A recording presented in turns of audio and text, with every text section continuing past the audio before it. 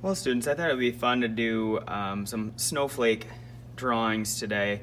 And the thing about them is that they really can be however you want them to be. I'll show you a few ideas of repeating some lines and shapes, but every single time that I draw these, they're different, so that's why I think that they're so fun. I think typically a snowflake has 6 sides, but you can make it 8-sided or add extra line to it, whatever you think that you want it to be. It doesn't have to be realistic. So the first thing I would probably do is kind of map out your paper with a pencil. I don't know, about 6 snowflakes works well. If you do like a T shape, and I know it's going to be a little bit hard to see with this pencil. I'll draw a lot of it with marker so you can see better. But and then if I make a T and then I make kind of an X, if I put one on the left, maybe I'm going to put one on the right. This one's going to be just 6-sided, so I'm going to do just an X with a line down the middle. I'll put one in the middle maybe, and I'm going to do this one as another T, and then put an X on it. And then I'm going to do another one down here. Let's do this one 6-sided, so we'll do an X for this one with a line down the middle, and then we'll do one more over here.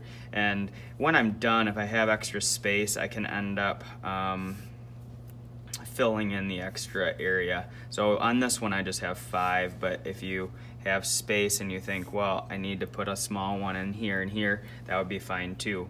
I'm going to draw a bunch of mine with marker so that you can see it well on the video.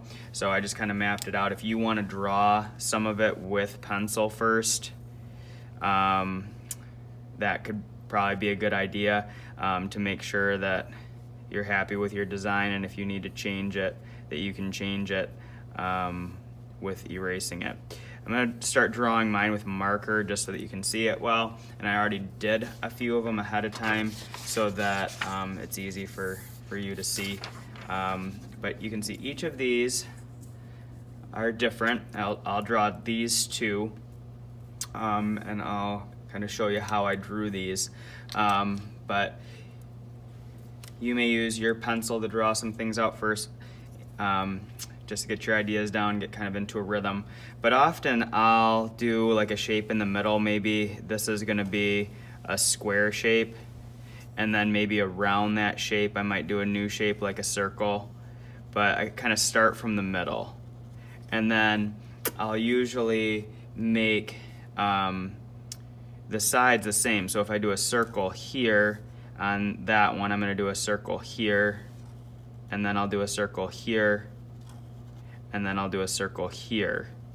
I could do that on those ones too.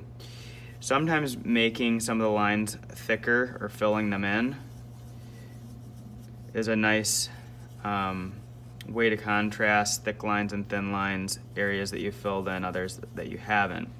If on these X lines I want to do something like a diamond shape, I could do a diamond on all of them. So often these snowflakes are just a pattern of repeating line, repeating shape, repeating color.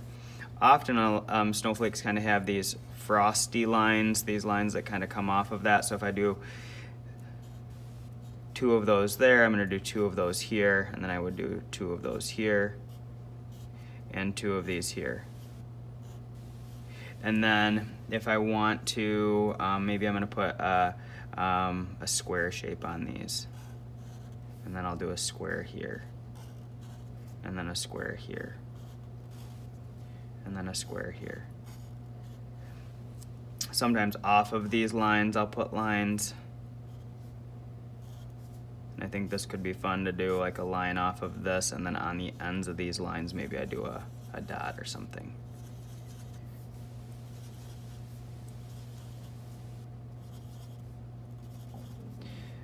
And then on the ends of these snowflakes, I think I do want to do some more of these on these ones to repeat them. And if you need to extend the line a little bit to make space. And then on some of those I will make some of the lines thicker sometimes, make a little bit of a wider line. So some are skinny, Some are wide.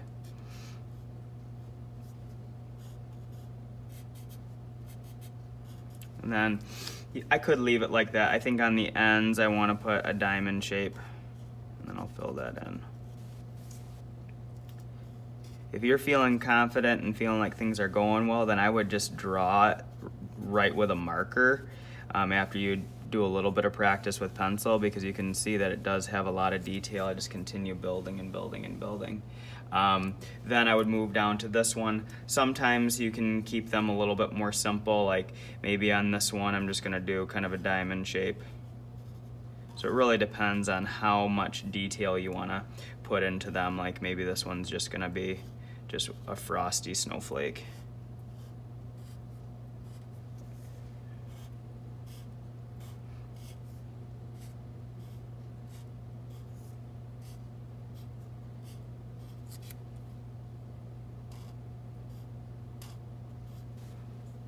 And then maybe off of this I could do a couple.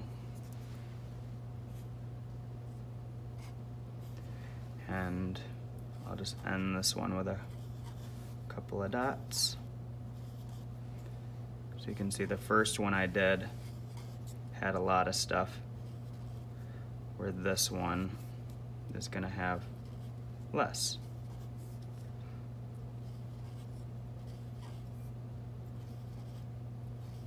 So it's really up to you on how detailed you want to make it.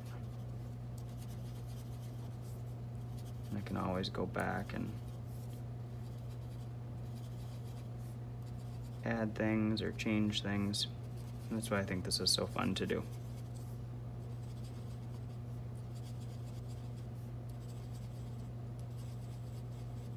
So let's have fun filling our paper up with different cool snowflake designs.